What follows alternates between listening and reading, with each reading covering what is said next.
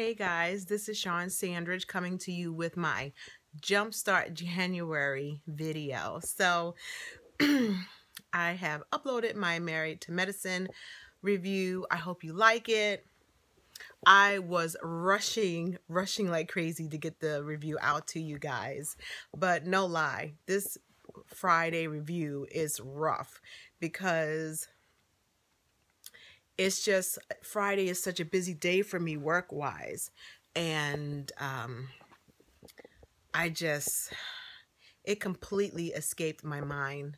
So I got my whole day. Well, let me just rewind a little bit.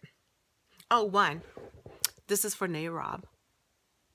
I've got my red lipstick on, and my red lipstick is by Mary Kay, is Rouge Red. So that I'm wearing my lipstick so that I'm mindful of heart disease, and also it's a good anchor to remind me that I made a commitment to be more mindful and to, take some time out to, pamper myself. So I'm going to do my nails if I don't fall asleep because it's almost 9:30 at night. And I just got home. Well, I didn't just get home, but I just got my son home from wrestling. So I just want to just kind of decompress from my night, if that's okay with you, and just join in with a little chit chat, a little bit of this, a little bit of that. So got up at 3:30 this morning because my son had to be at the school at 4:30. He woke me up at 3:30, I guess extremely eager. We didn't have to leave until 4:10 because I was picking up another boy to take to school.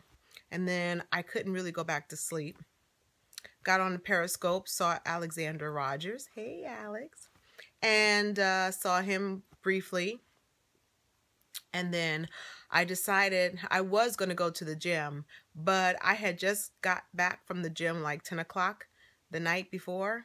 And so I thought, you know what, maybe I should lay down because it's going to be a long day. I had no idea how long it was going to be, but I did finally lay down, and before I knew it, it was 7:30, and I think I may have gotten about 25 minutes of sleep. So, yeah. So, my boy did really good, but they screwed him over. Someone wasn't paying attention. He lost one and he pinned one, and you're supposed to go to the next round. The people who was handling the paperwork didn't put his name down as the person that was supposed to pass through. They had the losing opponent go. And so when they recognized that he had not wrestled, it was too late. So there wasn't even an opportunity for him to wrestle in his weight class again. So he got a missed opportunity to move to a place where he would have actually placed for the first time. So he had an opportunity to place 9th.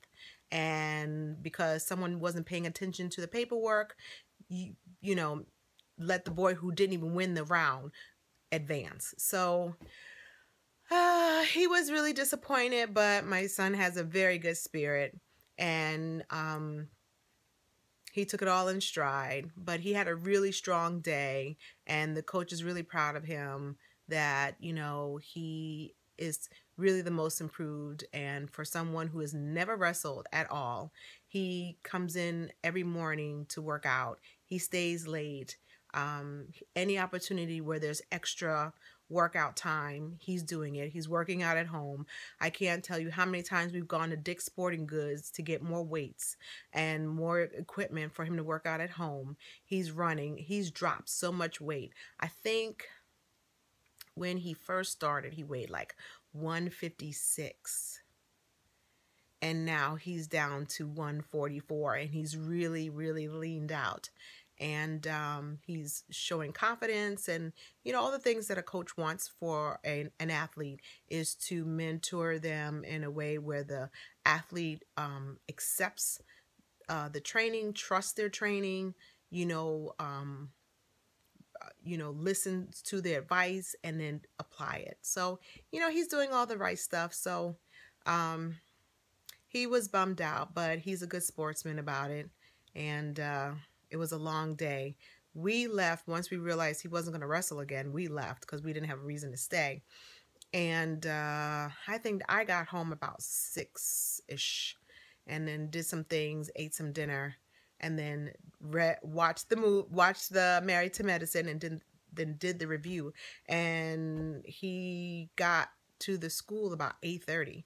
So yeah, it's been a long, long, long day, but a very accomplished day for the boy. So that's good.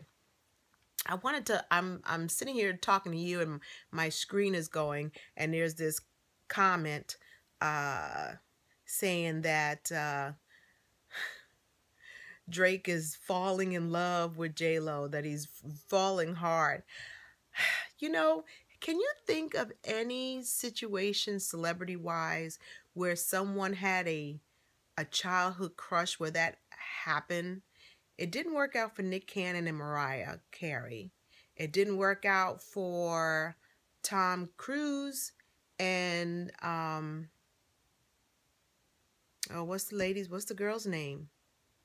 Well, you know who he was married to last. She was gushing how she got engaged to Tom Cruise, and Tom Cruise was, you know, a poster on her wall.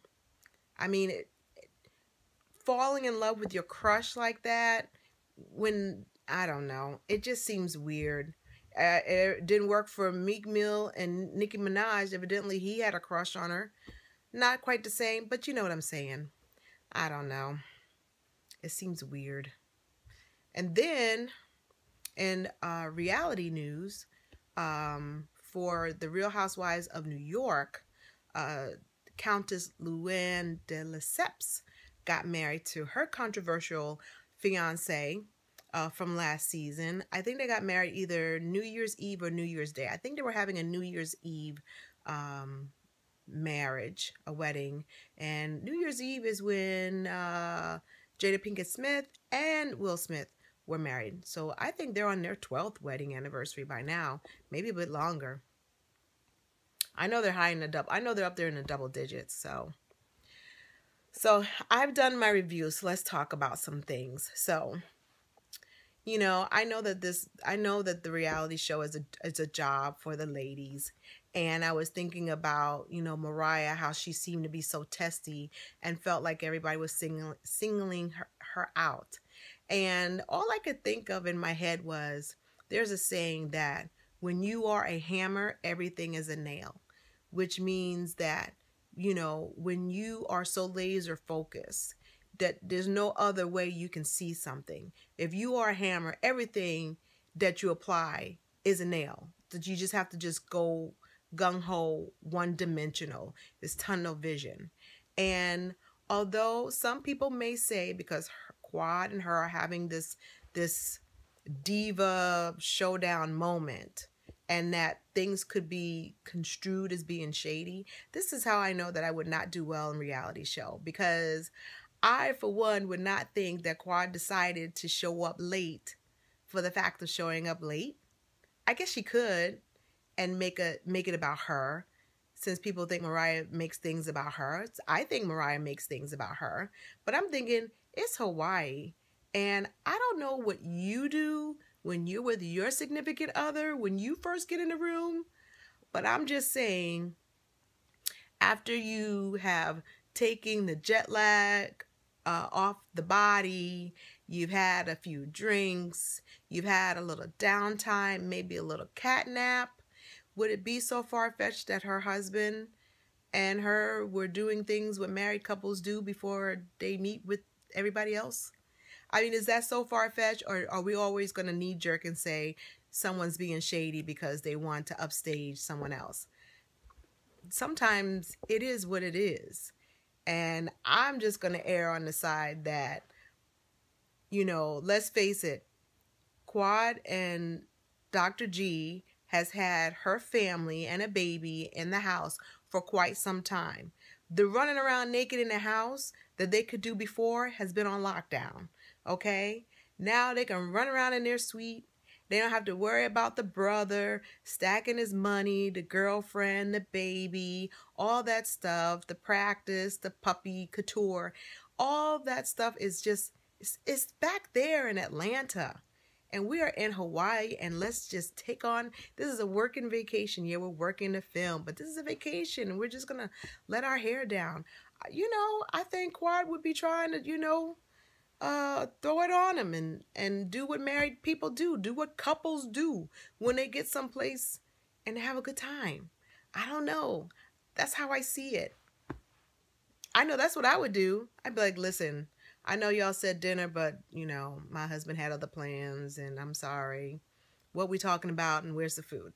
That's how I would have been. That's how I would have been. I wouldn't have been thinking about being shady, which goes to show that I know that I am not good reality TV. I'm too level-headed and too open-minded and too laissez-faire about stuff. I don't sweat it. You got to sweat it. You got to drag it out. And speaking of dragging it out, I was thinking, because here we are, episode 9, and we're going to be on episode 10, and leading previews about Dr. Darren, I'm starting to think that maybe they're selling their marriage for a plot line. And when the reunion come, I really want Andy to ask the burning question, Lisa, why is it so many of the ladies take jabs at Dr. Darren and you never ever shut it down? Because please leave it in the comments and let me know, has she ever told them, my husband is not gay? He's not gay. Whenever it comes up, she just goes mute. So either they have in cahoots decided that we're going to let this be a plot line, or she's throwing her husband under the bus by being silent. And frankly, as a married woman, to each their own, but it sounds a little unsavory. I don't know. Reality show is so fleeting, but you've got the rest of your life, and you've got your children, and you've got your family and loved ones to see this all play out. I would like to think, because I value people's relationships, not just marriage, but people's relationships, that they wouldn't sell them down the river for a plot line to stay relevant or whatever. I mean, if Lisa Nicole was balling like that before Married to Medicine, this show could leave tomorrow and she should still be okay. So I would like to not think that fame would make you do that, but I don't know. I know it's a potent thing to have a little bit of fame. So what else can we talk about? I talked about, I think that's all I had to talk about. So I got a busy day tomorrow. I'm going to do what I always do on Sunday. Go to church. And then my daughter wants to go to one of those dining things, dine-in movie places where you get the really good food. So we will probably be in downtown Chicago for that. It's supposed to be later on in the afternoon. I'm tired. But we're going to finally celebrate the girl's 18th birthday and have a good time. And yeah, I'm hoping to see the new Jamie Foxx movie. I'm going to try to convince her to see that. So if I do, my Jumpstart January will probably be the review on that.